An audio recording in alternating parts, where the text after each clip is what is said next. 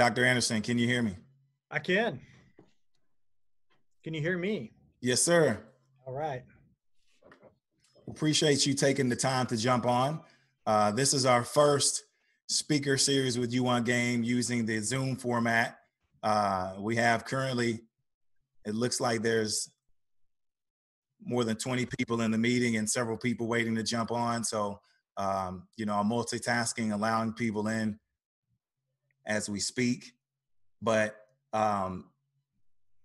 just great to have you jump on. How's everything been going with the pandemic and quarantining and everything on your end?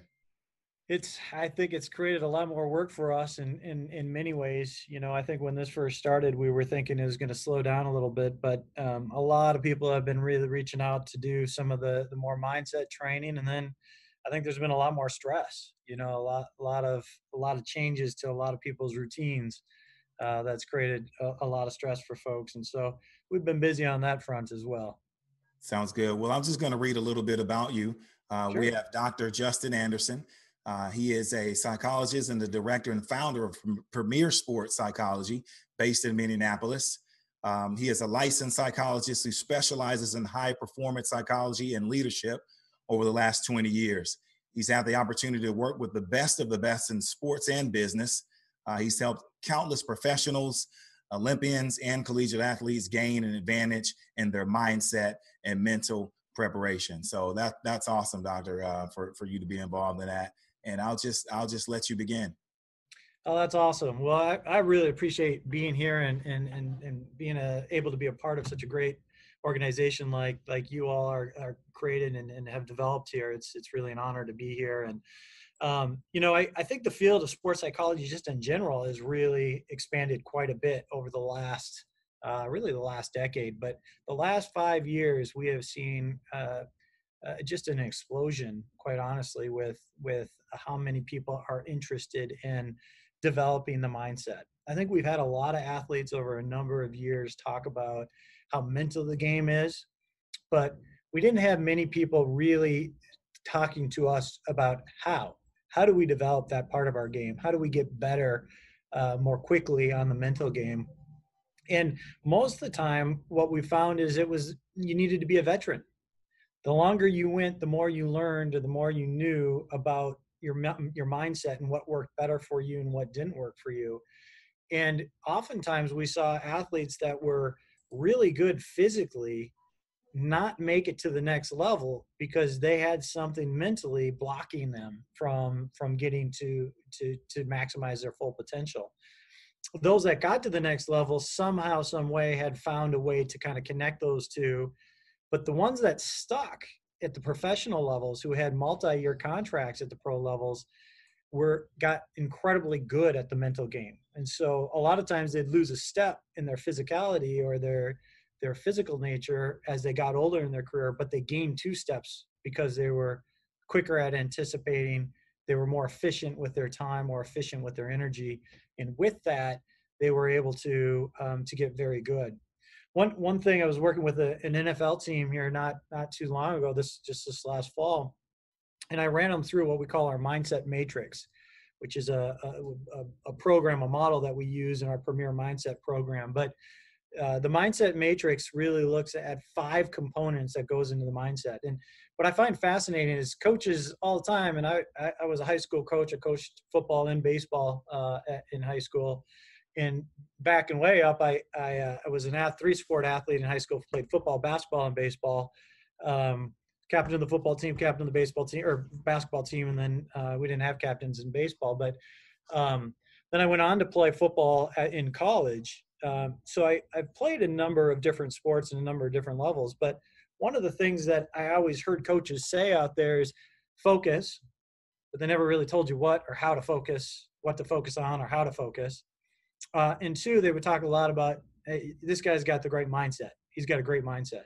Well, what goes into a great mindset? What really is that all about? Well, the last 5 to 10 years, the field of sports psychology has been studying that. We have been looking at that really, really closely. And the first time in our existence as humans, we've got the technology now to see inside the brain while the brain is actually doing activities. prior to about 10, 15 years ago, we couldn't see inside the brain while people were thinking. The only way in was after somebody had passed, is we were able to take a look at and see how things were going. Or somebody had a brain injury, and we realized that, oh, they got hit in this side of the brain and they lost their emotion. So we knew that this part of the brain had something to do with emotions. That's really how we were determining what was going on and where different aspects of the brain were how they were functioning. 10 years ago, we got the technology to be able to see inside the brain and do functional MRIs and functional CAT scans, where we can put um, images or games in front of athletes or people and get to see what parts of their brains light up, what parts of their brains are firing, and why are they firing that way. So we got to really map out what is going on in the brain from emotions, and why do we get emotional, and what gets us emotional, and what happens to our logic centers of the brain when we're really emotional, and what happens to our motor cortex. So we got to learn a lot about this. That learning has allowed us, for people like me who work very closely with the athletes and the coaches and the executives, to say, how are they doing and how are they functioning from an optimization standpoint? Is there anything, just like we do with strength and conditioning, anything we can do technique wise to get you to be stronger and faster? Well, that's really what I do with the mind. And if we think about things a little differently, we hold our attention to certain variables versus letting go of other variables, we start, and we say certain things to ourselves, we start to see our performances pick up. It's like, hey, I'm gaining several tenths of a second on my 40 time or on my mental time by changing the way I think or what I focus on. And so we've started to really put those attributes in place. And then the reason why the field is really blowing up is we're starting to see a lot of athletes see the benefits of that. So there's nothing in sport, if you can't prove it, people won't use it. And so there's got to be results. That's the cool thing about sports. It's what I love about working with athletes and coaches, is there's no place to hide. There's no So, place to not. so just a question, doctor. You Yeah. mentioned that you were a high school coach, Yep. and um, I'm a coach as well. So I feel that a lot of times we try to impact our kids mentally, toughen it out, or mind over matter, things like that. So when did you make that shift from just becoming a coach to wanting to go into the field of, the medical field and actually become a doctor? Yeah, so I always knew I wanted to be a sports psychologist. I read a book called The Inner Game of Tennis, and I've got a bunch of those standing all over my office here. But um, the book is written by a tennis pro, but he's talking about the mindset, the mental game, and really, I wasn't a tennis player, but I used it my senior year of baseball, and I couldn't believe how easily I was picking up the ball out of the pitcher's hand, and I couldn't believe how strong. I mean, my first at bat, my senior year, I hit a bomb. I hit a 3-run home run. I'd never hit a home run over the fence before, and I hit a lot of bombs that year. And I was like, the difference is I got a little stronger in the off season, but the reason was I was so dialed in. I was so locked in. Mm-hmm. So I read that book, and immediately after that time, I was like, why are we not teaching more around the mental game? It had profound effects on me. But I went to college, and I didn't know that there was anything about psychology in sport. And it wasn't until my third year in school, I had a professor come up to me and say, "Hey, what do you want to do with your psychology? I like psychology." But he's like, "What do you want to do with it?" And I was like, I don't know. And he's like, "Well, you're an athlete. You like psychology. Have you ever thought about sports psychology?" I said, "What's that?" Uh, yeah, light me up. Show me what that is. And he took me under his wing, and he was a great professor, and he gave me a lot of information on that. But he also directed me to where I could get additional schooling for that. And Okay. there wasn't a lot of opportunity here in the state of Minnesota for that. So it took me all over the country. I went out to Boston, Tennessee, Texas, and Kansas before moving back up here and starting my own practice. But it was during grad school for that I was a high school coach, and I was back at my high school, and I was working with our baseball players and then our quarterbacks, which was the position that I played for the varsity football team. And but one of the things is, as I was coaching that, we weren't given a lot of a lot of material. There wasn't a lot of material out there for how can coaches, how as a coach, could I get material to get into the hands of my athletes? There wasn't anything that was either really quick and easy, kind of digestible that athletes might like to use, and there wasn't anything that I thought really kind of spoke to the heart of what is going on between the ears. And when we talk about mindset, we really know that there are 5 pillars that go into the mindset. The first and probably one of the most important ones is your attention. Where are you putting your focus? And we do not, as humans, we are not really good at paying attention to what we're paying attention to. we sort of leave that to chance.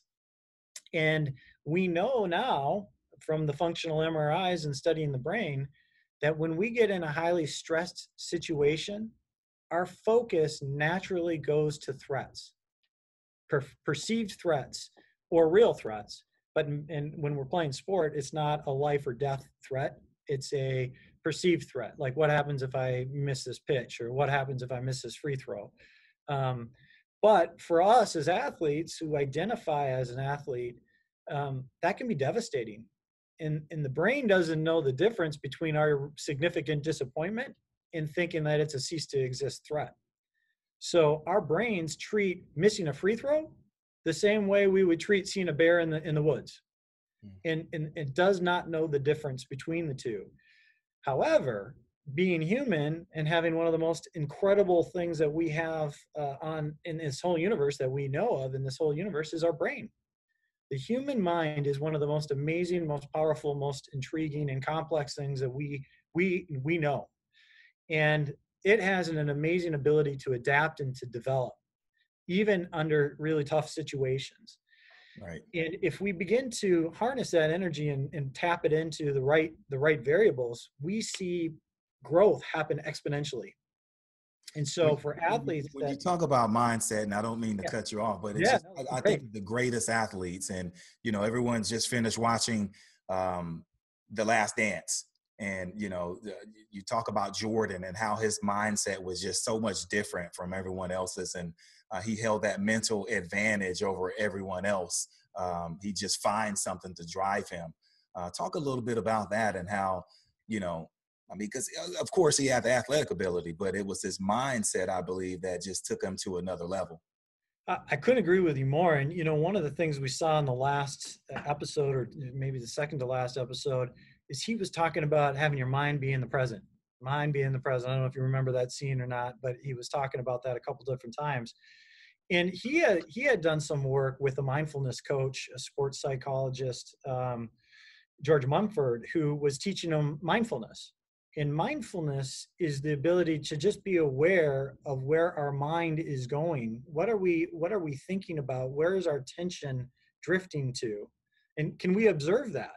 And mindfulness, if you just lay down in your bed at night and you're just paying attention, your mind will jump from a lot of different things. And you'll go into one thought that will lead to another thought, which lead to another thought. Now, you can either just follow that and just ride it, almost like you're sitting next to a river and watching some leaves just go right on down the river, and you can stay with a thought or a leaf and just follow that for a while. And that kind of expands and you get more thoughts from that thought and it unpacks and you get more. Or you can just simply allow those thoughts just to drift on by and not really get what we call get hooked on any of those. Jordan was had an amazing ability to hold his attention to those variables. So those thoughts and those actions, those tasks in front of him that were very present moment, and that led to a higher level of success for him. He learned very early, we call his psych profile the gamer profile. He needed somebody or what we call activation. He needed something Right. to make it to be high energy, high risk. So he wanted to golf. He wanted to bet money, because just golfing for golfing's sake and seeing if I can get that was fun. But let's make it a lot more interesting. Let's activate this. Let's make it a lot more pressure filled. That's when he thrived. So he started, as he became a pro, and he got into the monotony of a long season and a long career, and he needed to create things to activate him. Yeah. And so he would create, and I thought Hilarious. yeah, he did a great job. I thought the documentary did a really nice job of the different things that he would actually create. You know, somebody didn't say that, but he said that they said that just, you know, you get activated. Or, you know, we had a discussion with the Timberwolves team. We debriefed the Last Dance, and one of the things that one of the guys from our staff said when the Supersonics coach didn't come up and say hello to him in the restaurant. He was like, really, that's how it's going to be? And he made that be a big thing for him. But they were like, if the coach would have gone up and shook his hand, Jordan would have made something that the guy said be another reason for, you know, to get him activated. So he would have created something, even if the guy had gone to say hello to him. And you know what? I kind of saw a little bit of Jordan and Kobe as well. He would do the same thing. Kobe Bryant would kind of find something and it would ignite him the same way. Do you agree? I totally agree. You know, but the two things that those guys have that I think a lot of other people have when we look at sort of these other aspects of the mindset is they had discipline. They had an incredible drive.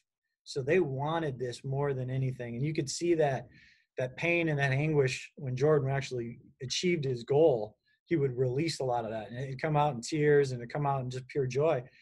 But there's a lot of pain, a lot of sacrifice. Kevin Warren is now the Big Ten commissioner for the Big Ten Conference. He was the chief operating officer for the Minnesota Vikings for a number of years, helped us get a stadium here, helped develop a lot of different community relations.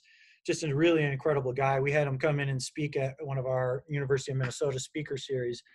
And one of the things that he often gets from people, they're like, I want your job. And he's like, do you really want my job? Because before you say that, and I know you get to see that, you know, I'm a COO, I work with the Vikings, or I'm now in the middle of the Big Ten commissioner.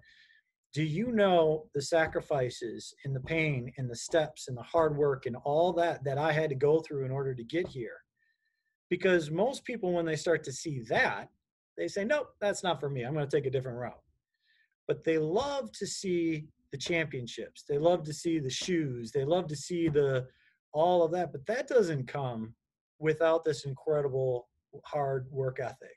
Right. You know, and any guy that makes it to the NBA, they either have incredible talent, but they've also had to work their tail off. Sure. More than most of us. And what we say is that, and then the best of the best, I mean, the work ethic is just on off the charts. Now, you talked about your senior year, how you picked up a book and it helped you prepare mentally. You were hitting the ball out of the park. Do you think what you know now, you know, as a sports psychologist, with going back and being an athlete, that you would have been a better athlete or what? There is no doubt. And that's what I get so passionate about right now is the information that we have available to athletes, young athletes, can not only benefit them and have them enjoy the game, be better at the game, whatever game that is, but it's also transferable skills to anything that you do the rest of your life. Because the way we define it is performance, whether that's on the field or in the boardroom or, you know, wherever you end up working, we have to be on. And we know that performance comes from this ability to really hold our attention to certain things, have confidence, have the right type of thinking that goes through our focus window and our thoughts. But it also requires the right type of behavior. And when we look at the 5 pillars of the mindset: focus, thoughts, emotions, body sensations, so how the body responds, and then behavior. And a lot of times athletes come in and they want to change how they feel. They want to feel more confident or less anxious. Mm-hmm. And so they'll come in and they, hey, doc, can you help me with that? I'm like, absolutely, we can help you with that. And the way that we're going to help you with that is we're not going to focus on that. We're going to focus on your behavior and your focus, your attention. Where are you putting your attention? Because most guys, and I was like this too, and I didn't realize this until afterwards, but even in college, the first few times I was out on the field, I just remember running out to the huddle and just thinking, why are my legs so heavy right now? Mm. Is my legs are the heaviest they've ever been. Why now? Why during this important moment of my career are they all this heavy? Well, that was just anxiety. But if I had just known, like, hey, that's anxiety and that happens, that's natural, doesn't mean I can't run.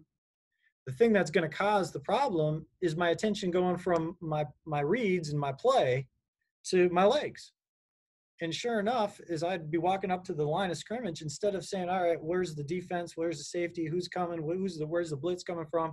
I was thinking about, gosh, can I drop back?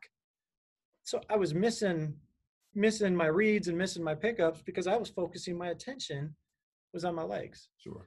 And Now, you've worked with different sports.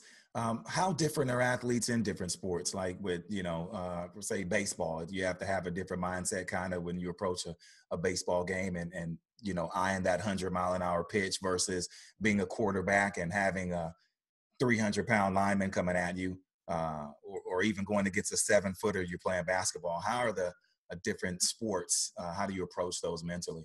Yeah, I think every sport, and even within those sports, you have different sort of skills that you're going to need to hone in on and develop. For baseball players, as you talked about, I think one thing that they need to really get used to is failure.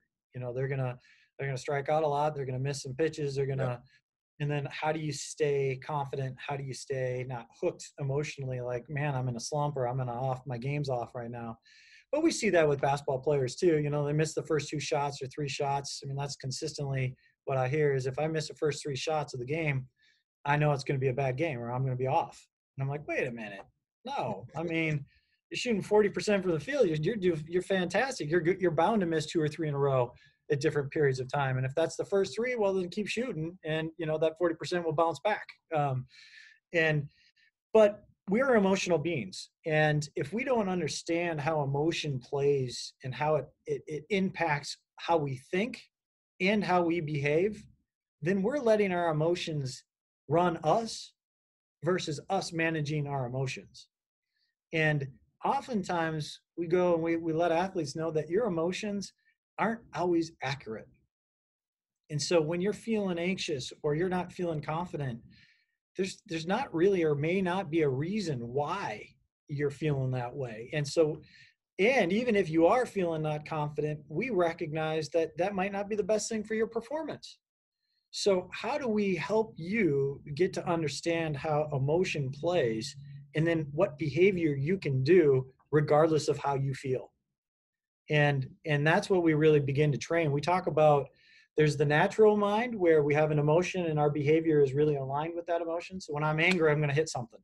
Mm-hmm. And that can end a result in something that maybe we want or maybe we don't want. But ultimately what I work with athletes on is I say, what do you want? And then let's work backwards from that. What are the behaviors that you're going to have to do regardless of how you feel or what happens, that you're going to have to do in order to give you the best chance to get that result? Sure. Then let's get really good at those behaviors. And let's do those behaviors even when we're angry, even when we're upset, even when we're sad or unconfident or any emotion that we feel. I still can do this. Now that's a trained mind. That's not a natural mind. That's a trained mind. And if we train our mind that way to behave regardless of how we feel, we see much more consistent results. And quite honestly, what's fascinating about confidence, if I start to act that way, so if I begin, when I'm not confident, I put my head down a lot. That's just Yep. my natural. Body language is bad. Absolutely. Yeah, body language, shoulders slumps, Yep. head down. And we know now, again, from those functional MRIs and some other tests, that when we do that, we actually emit more or release more stress hormone. Mm. So that actually creates us to be more threat focused and us to be less confident. If we put our head up and our shoulders back, just simply by doing that behavior, we see that we release more testosterone. And more testosterone equals more confidence and ultimately a slower moving mind, so we can hold our attention. It's not racing, it's not overanalyzing, it's not threat focused. It starts to focus on the variables that help us perform our best. Right. I can do that even when I feel unconfident. so I can put my shoulders back and my head up, and I can stand in that superhero stance, and I can do that. And if I do that and I do that well, regardless of how I feel, I'm going to start to feel more confident after the behavior. So the behavior will lead to the confidence versus the confidence leading to the behavior, which is what most people get backwards. Now, you talked about the five pillars and how it helps student athletes. We have over 50 student athletes here participating in this speaker series. But what about life after sports? How do you approach and talk to athletes who are at the end of their careers and are done with sports? Well, the one thing I would say is sport can be one of the greatest teachers for life lessons for you for the rest of the year. Teaching how to deal with failure, how to deal with adversity, how to work under pressure, how to be a good teammate, how to listen, have a growth mindset, um, how to develop. You learn a lot about yourself through sports. So the self awareness that can come from that is really really critical. And then I say, when you learn those skills are transferable to anything. I was working with a Division One linebacker, and he was a little small for Division One, but he had a great mindset, and he ended up starting. And it was funny. He was played for the U of M a number of years ago, and the Wisconsin team was great at the time, and they had an awesome offensive line, and they came up all five of the starting Wisconsin offensive line came up to him after the game and said, "You were by far the most difficult linebacker to play against." And he was like, "Wow, I mean, what a compliment from one, your biggest enemy, and then two, from a team that was so successful." And he attributed that not to his physicality, but to his mental game. But as he transitioned out of sport, so he knew he wasn't going to go to the NFL. He wasn't big enough or strong enough to make it to that level. But he had a lot of concern about whether or not he was going to be able to play, or not play, but do anything, because he had been so hyper focused on football. Right. He was really wondering whether or not he was going to be able to do anything outside of sport. Well, we talked about the transferability of all those. I started to break down. I'm like, are you hardworking? Are you a good leader? Are you a good communicator? Are you this? Are you that? And he was like, yeah, I guess so. Yeah. And he just kept checking them out. I'm like, what, if you're an employer, do you think somebody would want to hire you? He's like, yeah, I guess. Well, he ended up he got into coaching, and he ended up he's now working for an NFL team because he had a lot of those skills. Wow. He worked his tail off. And but regardless of whether he stays in coaching or doesn't, he's got all that, and that serves people really really well, Right. down the road. I'd just like to tell the listeners or the people that are part of the speaker series, if you have a question, because we're gonna try to leave the last 15 to 20 minutes for questions. You can type into the chat, and I'll hand select some questions to ask Dr. Anderson. So, Dr. Anderson, back to it. Just a lot of things happening right now in Minneapolis, Minnesota area, and just with the George Floyd situation. Would you like to share your thoughts on that? Yeah, so I mean, this has been something that is incredibly unfortunate and tragedy. I mean, it's a horrific event. Any way you cut it. And for those that don't know, we had a middle-aged 46-year-old black male, African American male, who died when he was in custody of the Minneapolis Police Department. And in fact, he actually was asking the officers to get off of him as he was suffocating, I believe. And it's created an incredible outcry and rightfully so, of anger and frustration and grief and pain. And really, every organization, every team that I'm working with, are it's really been cool to see. But we're all stepping into that conversation, and the Timberwolves did, I think, a really great job. And Joe Branch, part of this group, is instrumental in bringing in, some of the top level speakers, and he brought in some great people to talk through some of those things with our team, with our staff, with our players. And I fully recognize that it's not lost on me that I'm a white male and that I don't fully understand and can't understand how it may feel to be an African American male in our society day in and day out, and a lot of things that we all have to go through, and that you all have to go through. But I do understand anger. I do understand frustration. I do understand grief. I do understand pain. And and I think one of the things that is coming out a lot from this is people have had enough. And and I think we're in a space where we've got to have the conversations. We've got to have a deeper understanding of where we all are at. And we want to do it in a way that we understand, that we can learn, that we can understand from one another. Because without the understanding, we don't have the empathy, and without the empathy, we won't make the changes. We'll just assume that that's that person's thing, or this group's thing, or this group's thing, and we'll start to lump people into those groups. Right. And that is the danger, that, and it's the problem that we've had, for decades, for generations. And it's, I think people are at a point where, enough's enough. We really got to do something. And so we're seeing a lot of protesting. We're seeing a lot of a lot of people out, wanting to talk about this and wanting to get their message out. And I think we got to really listen. I Right. mean, I think there's got to be a lot of conversations and a lot of discussion about how to move forward with this. How can you channel that anger? Because it's a lot of anger, and of course, the frustration is built up. And I understand, you definitely want to have each other's back in these situations, but how can we channel that anger into something to have a positive outcome?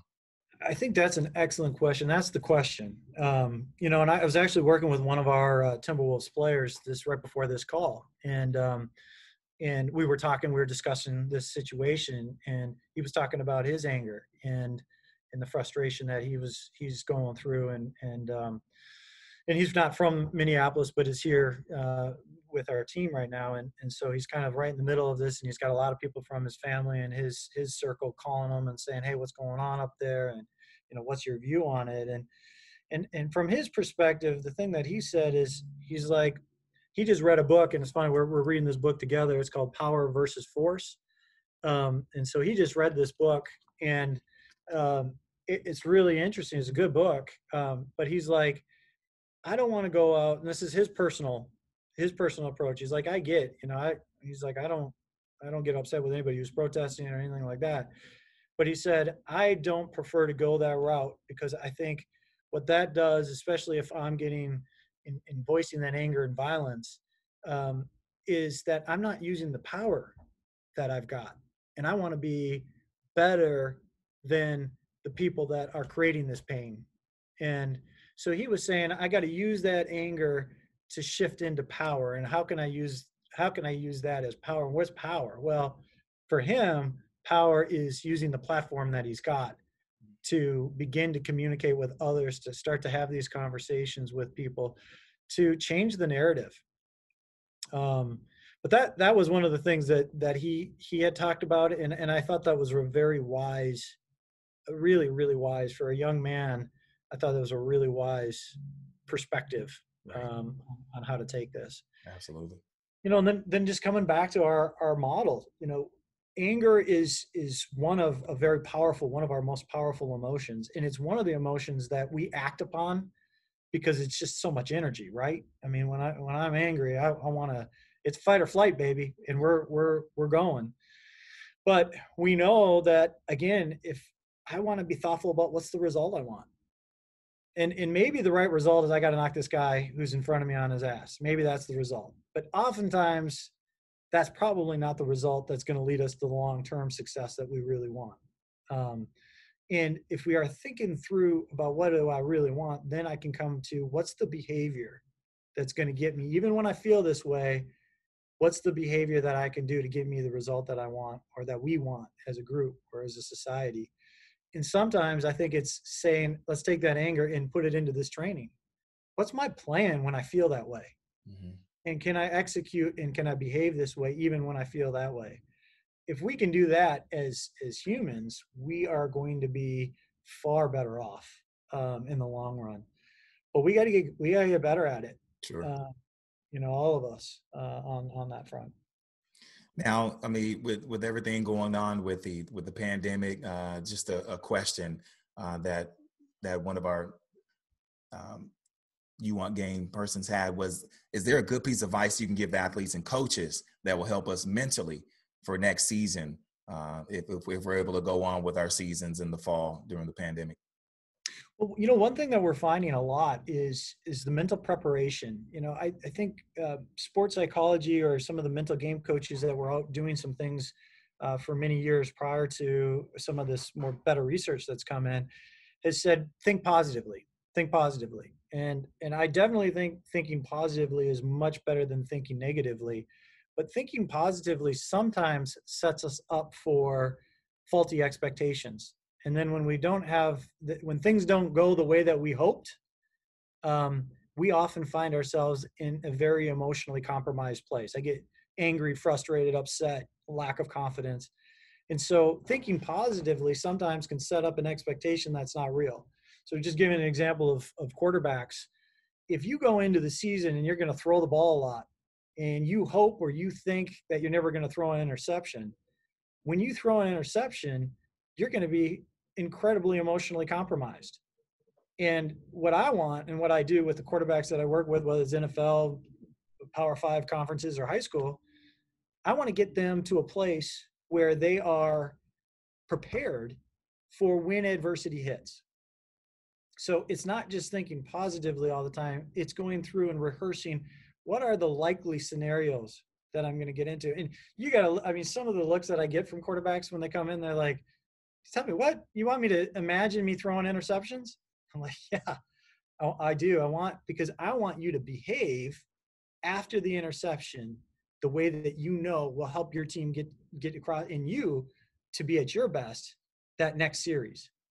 Yeah. And if you bounce back, sure, we're all going to throw an interception here or there, but you bounce back, that's going to save you from throwing 2 or 3 interceptions that game.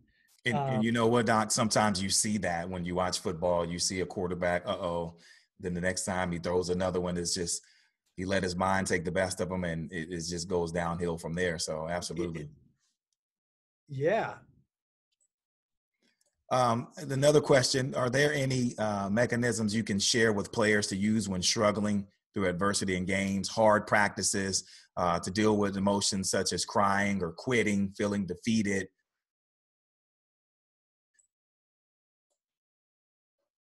Any way we could, any tips that someone could, I know one thing that is to count to 10. I've always heard that. I mean, what other things can someone do just to try to get through some of those emotions?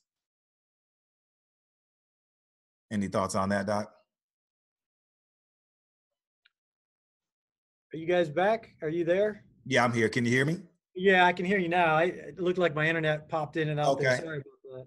Yeah, we just had a question from one of our students. They wanted to know, are there any mechanisms that you can share when you're struggling through adversity in games, dealing with emotions such as crying or quitting or feeling defeated? I know you talked about lifting your shoulders back and, not slouching over, but is there anything else that you can discuss with us on that? Yeah, in this case, one of the things that we do to talk about is what is our self-talk. And I think there's a lot of athletes that use a lot of high criticism of themselves, Mhm. and that's that we understand. I understand why we.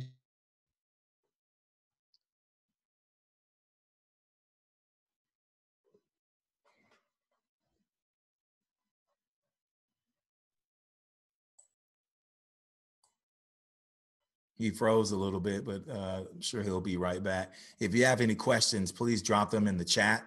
We'll go through and try to get those answered from Dr. Anderson. We'll see if he can jump back on. It looks like he was frozen. Not sure if there are any storms or anything that way, but um, we'll see.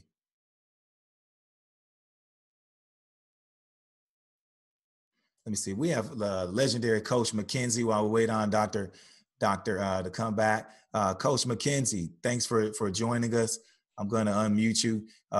Do you want to talk about some of the things that are going on there in the Minneapolis area right now?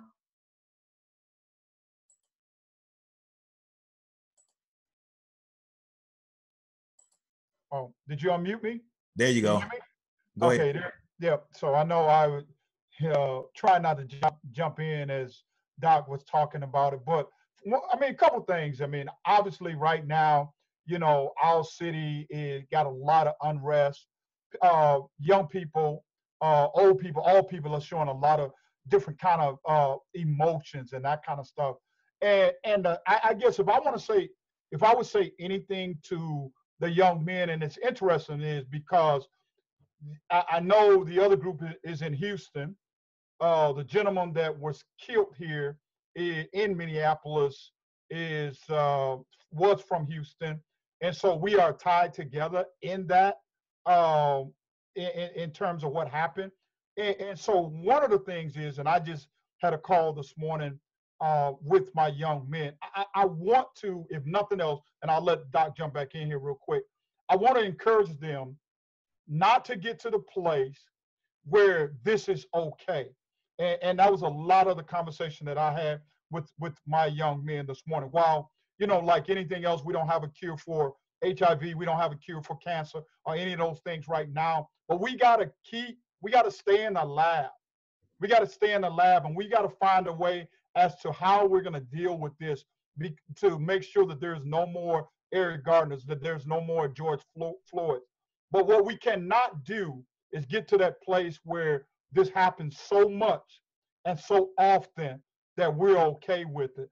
One of the things is, and I don't know in terms of Doc and how he shared with the professionals, but I also want to say to the young men that this is not a time to lean on being macho. Deal with your emotions, deal with your feelings. If you need to cry, all of those things are okay. But you really need to know that you are of value. Things happen. But to me right now, even in this pandemic and the things that are going on, this is an opportunity for young men like yourselves to become a voice, uh, to express, to let people know that you do matter, right? And that you have something to say, and that you have something to contribute to this country, and that you are of value. And no matter what, we're not going to be okay with another black life being taken and nothing happening. So I'll just stop there because I'll go on. I want to get back to Doc. Okay, thank you, Coach. All right, Dr. Anderson, you're back. I'm back. Sorry about that. Yeah, Not sure what's going on there, but no, it's okay. So we were just asking about mechanisms and how you can try to get past that adversity of not having a good practice, not having a good game, what we can do in that situation. Yeah, so I appreciate that. And Coach McKenzie, I really appreciate your thoughts on that too. And I just want to echo the one point that that recognizing that the emotions that you're going to face through this is going to be all over the map, from anger to sadness to frustration, and in recognizing and understanding what those emotions are, it does not make you less of a man. It makes you more of a man. And we're talking a lot about emotional intelligence and understanding how we can use those things to better ourselves and to get the most out of. But if we don't understand why and where it's coming from, oftentimes the emotion will guide us versus us guiding the emotion. And I want you all masters of your own behaviors, your own emotions, knowing that emotions sometimes they come and go. We can't control them all the time, but we can control our behaviors around that. And so I just really applaud what Coach said there, because I think that's spot on. So back to the question around how do we prepare ourselves? Well, I always say it's good to have and prepare your mental plan. What's your plan? So we were talking a little bit about getting prepared. If you throw interceptions, be ready for how you want to respond to that. The one thing that we do say is adversity will hit all of us. And we got to know that adversity is going to hit us. It's not that adversity doesn't hit everyone. And I think there's a lot of misnomers out there that Jordan didn't go through adversity, or Kobe didn't do this or didn't have to go through that. Well, yeah, they did, maybe in different ways than how we all. But we want you all to be masters in recognizing that that's up to you, and how you respond to that is going to be what people remember about you and recognize about you. They're not going to judge you for going through something negative. They're going to judge you for how you respond to that negative or that adversity that you've hit. So we want to prepare our athletes for any adversity that they're going through, and then get some mental reps on what that might be like. And then I want people to really recognize that if they use imagery, they see themselves out on the field, they see themselves navigating, walking through that adversity, there's tremendous effects. Putting yourself at the free throw line, for instance, in going through 100 shots in as an imagery has significant impact on your physical side. In fact, they've done many studies on using imagery for free throw shooting, and they found that the actual free throw shooting is the best way to learn, but very close next to that is doing imagery right next to it. And that's better than watching film. It's better than doing anything else. And yet we don't spend a lot of time going through the mental reps of what we might be getting into. But if you get deep, just I'll kind of point this out, you get deep into a dream, you wake up from that dream and it felt real, didn't it? I mean, it's sometimes hard to recognize the difference between reality and what's just inside our minds. The minds, if we shine the light inside, or we were measuring your mind as you're doing imagery, about 98% of your brain lights up the exact same way as it would as you are shooting the actual free throw. So if you place yourself there, put yourself in the crowd, put yourself with the band in the gymnasium, put yourself with the pressure on the line, and see yourself hit it. See yourself feel the anxiety, feel your heart going, feel your legs get heavy like I did, but also see yourself know that you can still deliver that ball through that net. Right. And when you start to do that, you're like, I'm ready. I got this. Yeah. But then the final thing that I would say is what we say to ourselves really does matter. And I think this is where I got cut off, is the self-criticism piece. A lot of athletes are really perfectionistic. They really want the best. They expect the best. And that can be a good motivator for us, gets us moving. But it may not be great for our self-worth and our value after that. And so what you say to yourself, recognizing that, hey, I am of value. Hey, I can do this. Hey, I can contribute. I can be a part of this team, and I can add value to this team. That can be incredibly important. The one exercise, if we were doing this live and we are in the same room as you all, I'd bring up a volunteer and I'd ask somebody to put their hand out just straight out like this. And I would be asking another guy just to push down on your arm. And I want you to do that when you're being really self-critical, and just notice, I'm weak, I suck, I'm no good at this, and watch how fast your arm, just how weak your arm is. And you can ask your partner on pushing that down. Now flip that and start to say some really constructive, positive things about yourself. Like, hey, I'm strong, I got this, I can handle this, you can't push me down, I'm gonna get this. And watch how strong that is. There will be a significant effect just in what you say to yourself in your arm strength, this and pushing that down. Now, it'll be so much that the person pushing down sometimes has to get around and kind of get on top of you to start Right. doing that. That's pretty significant if we're talking percentages and shifts. And if we could do that from a lot of different perspectives, watch out. You all you're gonna do some amazing things when you get back out there. Absolutely. You talked about you showed a book earlier that you were currently reading, but is there any other books that you recommend to coaches or the student athletes on to get a more mental aspect and become more focused? You know, one of the books that I think is digestible, it's a pretty quick read. It is This Inner Game of Tennis. And even if you're not a tennis player, it talks a lot. And you got Pete Carroll and others from the Seattle Seahawks. They love this. They give this to every Seattle Seahawk. The Timberwolves have given this book to every single player on the Timberwolves staff. And it's a really interesting read. It talks about both self, one, our critical self, our judgmental self, and self two, which is our doing self. Self two is what Jordan was really good at getting into. And that's just being in the present. That's doing what you do. But one of the things that what we find with a lot of our self-one is that's a lot of inner criticism and judgment. And anytime we're in self-one, we're not playing at our best. Mm-hmm. Sounds good, Doc. Any last quotes or any last words you have here? No, I just wish everybody well during this really challenging time, and you know, want to offer that we're always here as a resource as well, and you know, here to help and support in any way that we can. But I just appreciate the opportunity to get in front of you. I wish you all the best, and I hope we get back to sport here soon. I know. It's just unforeseen times here.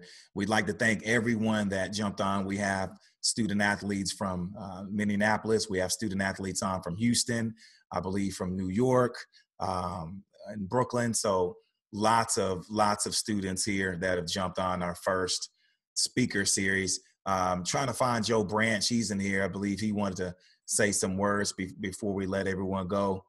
If I could find him on there. There's over 50 students and coaches in this session. Joe, are you there?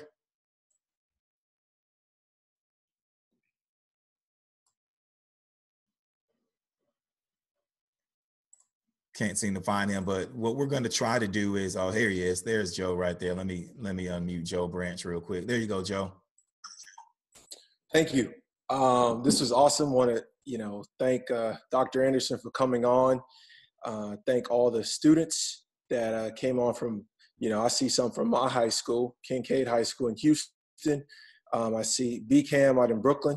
My former home, I see Coach Green and some of her students, and then my new home, Coach McKenzie and his crew. So I think in the wake of what's going on now, it was no better conversation to have than something around mental health, right? So during this time, there's a lot of pain, there's a lot of numbness, there's a lot going on mentally. So I think it was awesome to have a resource like Dr. Anderson to speak to these high school student athletes. I think, I'm a former agent. A lot of guys go through, struggling with the power of confidence, struggling with shooting, struggling with a lot of different things. So I think a lot of colleges as well have sports psychologists, but I think the high school level is where it should start. So thank you guys for investing in yourself today. Want to also thank our management team who put this together. Thank our wonderful MC, Corey Brotherton, who did an awesome job today. And then I think my mentor, he's on as well, who's the reason behind this organization. UWANTGAME's a mentorship organization. I think today just shows how we will move forward virtually. I think this is the first time we've done something with, I think there's some folks from Chicago as well. So that's 4 cities, we're 50 plus. Today we tried something new. So this is awesome.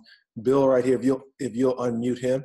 To Corey, he might say a word or two, but this is something that we're going to do monthly. We want to build this tribe, Houston, New York, Minneapolis, learn from each other. And we're all into sport, and we all want to stay connected. So thanks, everybody, for joining the Zoom today. All right. Thanks, Joe. Would you like to say anything, Bill? Oh, I just kind of reiterate what Joe said. This is really cool. Great turnout. The first time we've done a virtual UWANTGAME speaker series. I think it's really cool that we've got through Zoom a national tribe coming together. And UWANTGAME is all about the relationship that Joe and I have had, that most of us involved in UWANTGAME have had with each other.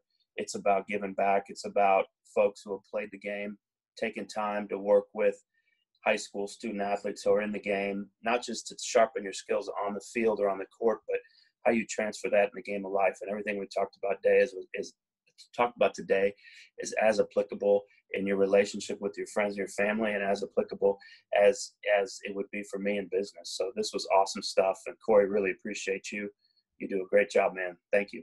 All right. Thanks, Bill. So just, talking to those two, they're the founders of UWANTGAME. They were both high school and college student athletes. And as you heard from his story, so was Dr. Anderson. So, just take everything that you guys are learning from being an athlete and carry it on to your life after sports. We really appreciate everyone jumping on. We're going to try to get a book out to each school that Dr. Anderson recommended. So you guys can pick that book up and read it to be more mentally focused when you enter your seasons next year. We'd like to thank everyone once again for joining the UWANTGAME Speaker Series. We'll be in touch for the next one. Thank you so much, and be safe. Thank you. God bless.